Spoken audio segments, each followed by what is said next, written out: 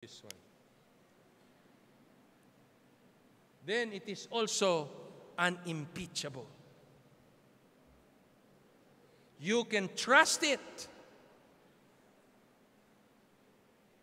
with your life. Ahava is right there in the heart of the Song of Solomon. Don't you want this kind of love, ladies? Huh? Gentlemen, would you not want to offer this kind of love to that special someone? Unquenchable, unstoppable, unquantifiable, unchangeable, and it's unimpeachable. You cannot dislodge it. It remains true to its covenant. This is the kind of love Song of Solomon would like you to understand and exercise in your romantic relationships. Now, let's read that book just to show you on the first one, Unquenchable Love. Let me show that to you. If you didn't bring your Bible with you, I'm putting it on screen. It's in Song of Solomon, chapter 8.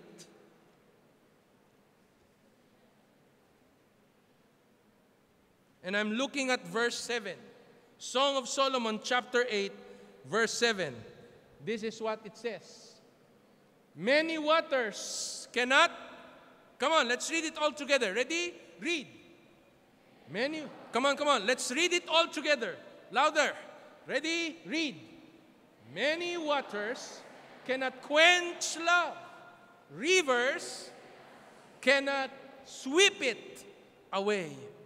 The Hebrew word rendered quench is to extinguish, like that water over fire. Can you imagine? No matter how much water you pour into it, it will never quench the fire of love. Would you like to have that kind of love? You remember the altar of Elijah on Mount Carmel? It was poured, gallons and gallons of water around it. As he prays, the flame and fire of the Lord consumed the sacrifice, including the stones and the water around it. And everything was turned or were turned into dust. That is the kind of fire that comes with the passion of love. It cannot be quenched with water. Yan yung mga tipong kahit ilang beses mo ng friend zone, they will still offer the gesture of kindness, help, and affection.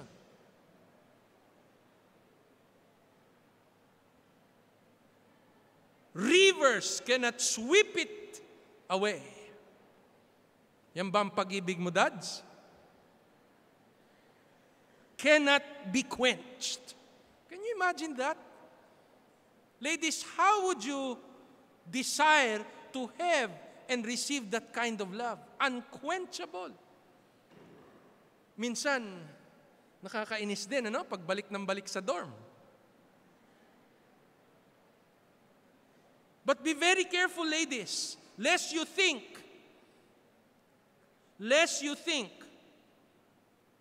that His love is unworthy of your beauty and excellence. Baka pagdating ng panahon, you will realize that this is the kind of love you're looking for after all. So wag lang nakatingin dun sa mga six-pack abs. Yung mga kotse na dinadrive nila. Or probably the square jaw and the dimples. There is more to that. That kind of unquenchable love fires with passion because it seeks to give. Its purpose is to give. Its desire is to add blessings to the object of his or her love.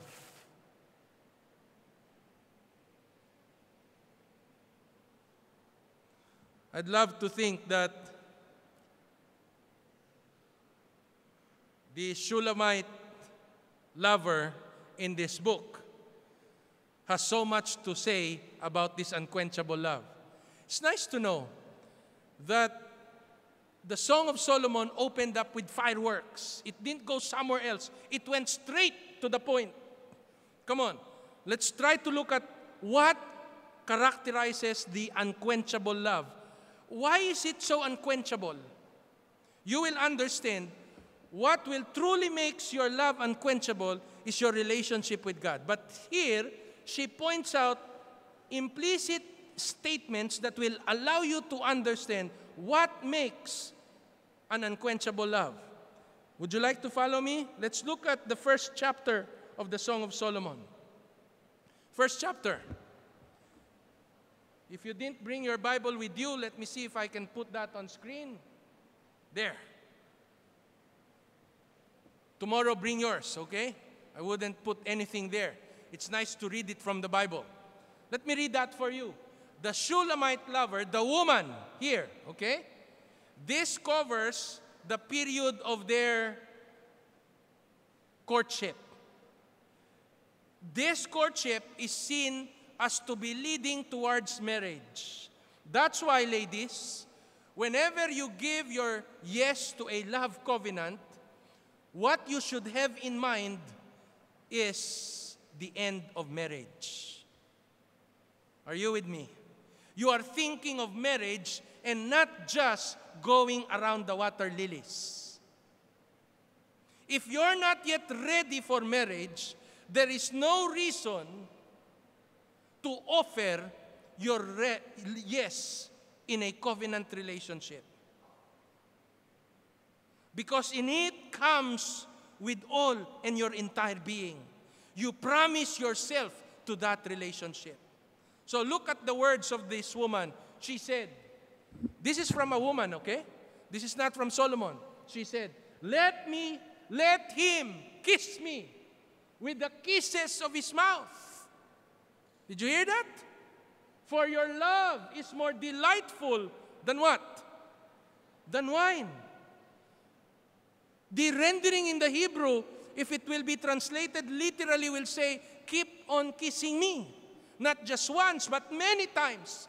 Keep on kissing me.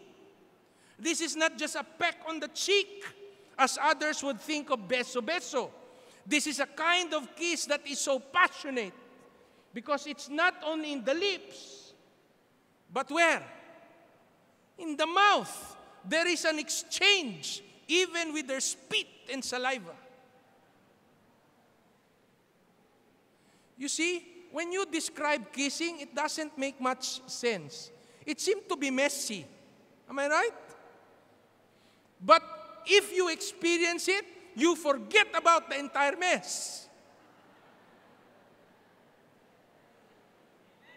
So you don't describe kissing. You experience it. It is unquenchable because it comes with kisses. Wait. Hold on until I finish this one. Chapter 8 amplifies chapter 1. Beginning and end. And it goes on a chiastic structure. You know what I'm trying to say, dads? So, 8 amplifies the 1. In order for you to understand what is unquenchable love, is to understand it in the perspective of the Shulamite woman, the lover of Solomon. She said, kiss me, kiss me, kiss me, the kisses of his mouth, not lips, mouth. Imagine how God designed love to be unquenchable. what He does first is to come with this love, the kissing.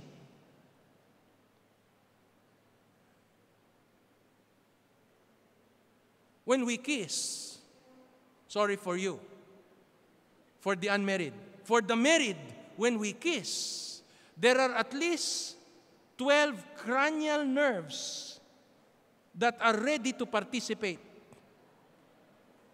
6 are very much involved. Can you imagine that? God designed you to kiss.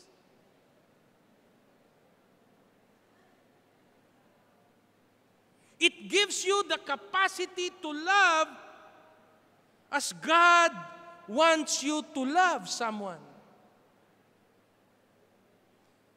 So it's unquenchable because all of the senses are participating. Look, even more. Let's read it. Pleasing is the fragrance of your perfumes. Now, it is not just tasted, but it is also what? Smelled. You see, you taste, now you what? You smell. There is with that special scent that comes to make love unquenchable in its passion. See? Pleasing is the fragrance of your perfume. Why is it that the perfume business has become a big industry?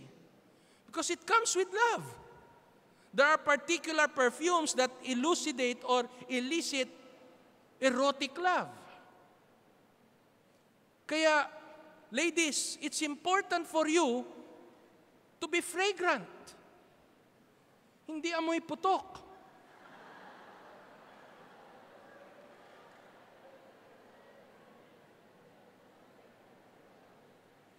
You should be very careful that your hygiene will allow you to what? Keep the fragrance that is alluring to that special someone when the right time comes along.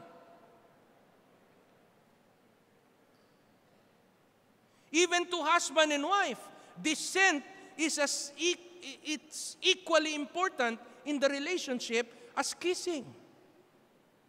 No wonder perfumes allow that experience to be more. These ladies would often put a small pouch tied around their necks, hanging between their breasts, to allow such fragrance to permeate even in the act of sex. Fragrance contributes to the love relationship, to the physical act, and makes that love unquenchable. It cements the relationship. You see, all this romance cements the relationship. You see, all of your senses participate now. You have the sight. What comes next? The kissing, which is your touch, and probably your taste. Eh kung ang huling kinain niya na ay gluten, there is also that one. Third is the smell.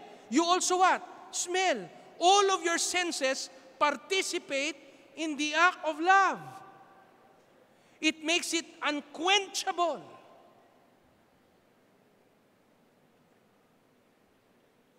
But let me end with this. Our text says, your name is like a what? It's like a perfume poured out. Do not leave out the word name, because the name tells us of a character. The name in the scriptures given to sons and daughters often come with significance to their what? Attitude, to where they came from, or how they were born. Character comes with the name. while all of your senses will participate in engaging in love, it appears that the woman never forget the importance of character. Are you with me, students? It includes the importance of character. Character that will put everything in perspective. Oftentimes, Solomon, in his writings in Proverbs, would often say that character is more precious than jewels. Ladies, do not settle for anything less than a righteous character after God. While you may be tempted to engage your senses into these aspects of love and act of love, smell, taste, sight, touch, the Shulamite lover reminds us that character still has the best place to determine your choice of love. Yes, the Shulamite woman was ready to give Ahava in a covenant relationship that will be unquenchable until the time that God affords it. So, Orbe, all of this we can do right now in courtship, kissing, smelling. Well, in the same book, on the 2nd chapter, you look at verse 6. The Shulamite woman has this to say, "Daughters of Jerusalem, do not arouse," or what? "Awaken love until it so desires or pleasant." The Hebrew word translated desires or pleasant seem to allude to a right time favorable to express all the senses to an unquenchable love. It seems that there is a right time for this to be aroused. Not probably at that time when she was dreaming of that love with her lover, but she knew that in God's calendar, there was a perfect timing to experience all of this. So again, I encourage you lovers out there to prepare yourself for this grand time when you can offer yourself a hava to that special someone and cement your relationship and your romance in an unquenchable love. Only if you know God's timing and His perfect love in your life. There seemed to be a very clear understanding to this Shulamite woman that she is dreaming this all to happen when Solomon can put her upon his arms with his right hand and cuddles her with his other hand in a foreplay of romantic relationship. But there is a time for this. She said to all the daughters of PIC and AUP, "Do not arouse," or what? "Awaken love until it is favorable, it is pleasant, or so desires." Are you with me, friends? God wanted you to have best love in your life. But you need to wait for the north and the south winds to blow upon your love. Do not put things in a hurry. As you dream of that day, prepare yourself, for the best thing you can offer in ahava is yourself and your relationship with God. Do you think while you are here in AUP, you're ready for ahava in this context of Song of Solomon? Let me ask you straight. Do you think you're ready for ahava in this context of Song of Solomon? Or you are arousing and awakening love, not yet ready for its time? Anyone? Do you think you're ready for this kind of romantic relationship? If not, then pray to God that He prepares you for the time when the right person comes around. You see, friends, do not base that love only in what you can see, taste, smell, or touch. Look at the name, the character that comes with the person. It is when you begin to realize that you are moving towards the same direction, that your ultimate goal is heavenward, that you share the same passion of serving the true God, the author of true love, then God will prepare you for that time. Remember, ahava. Just before we leave tonight, one thing more.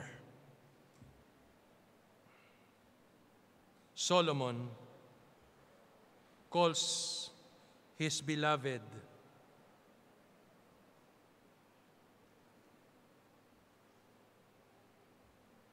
in Hebrew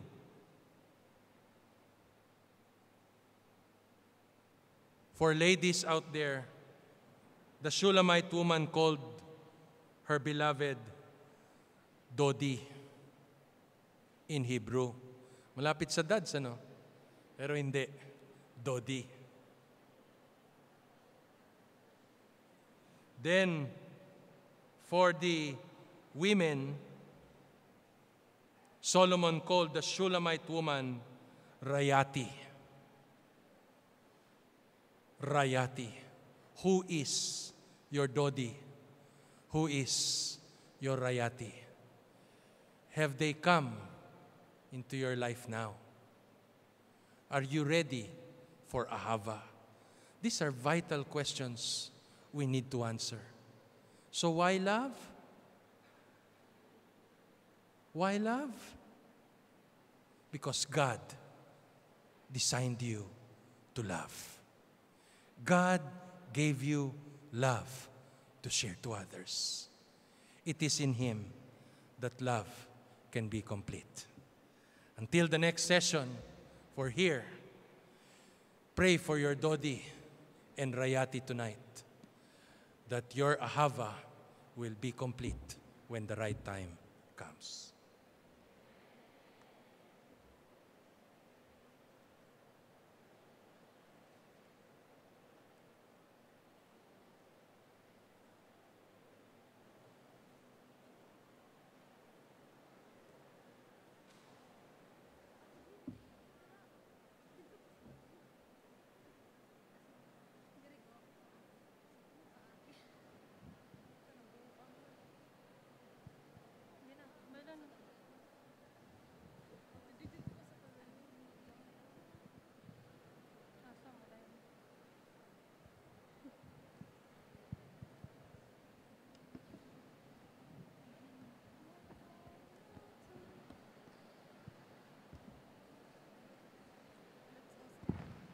For our closing song, shall we all rise up and sing our theme song, Only Jesus?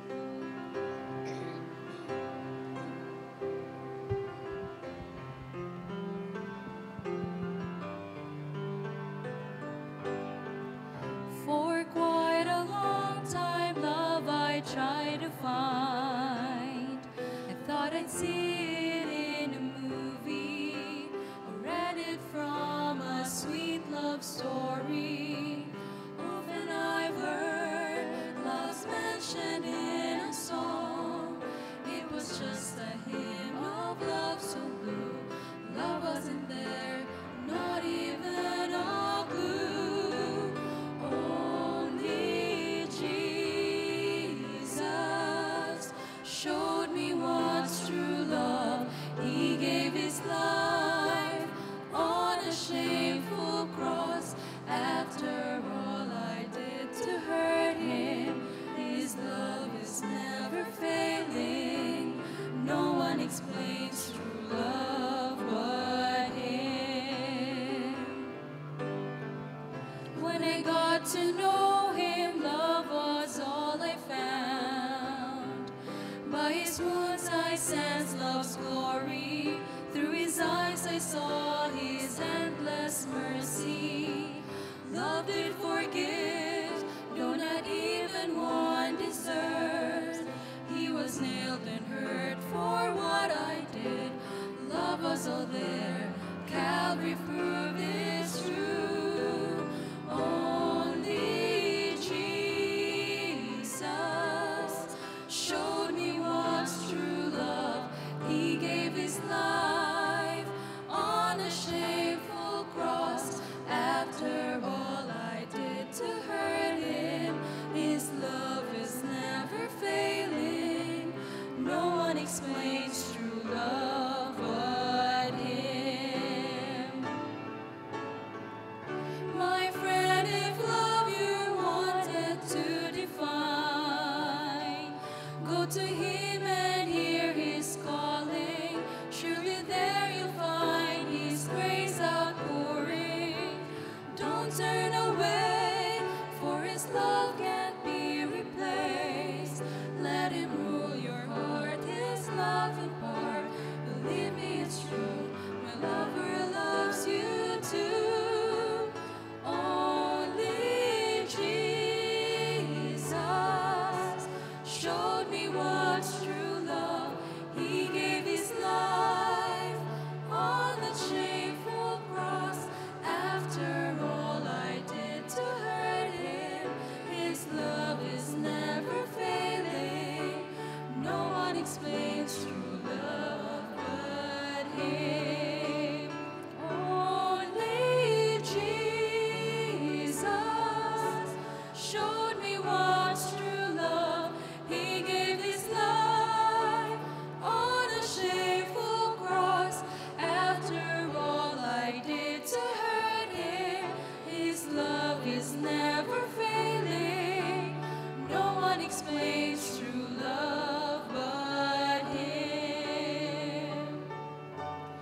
No one explains true love but him.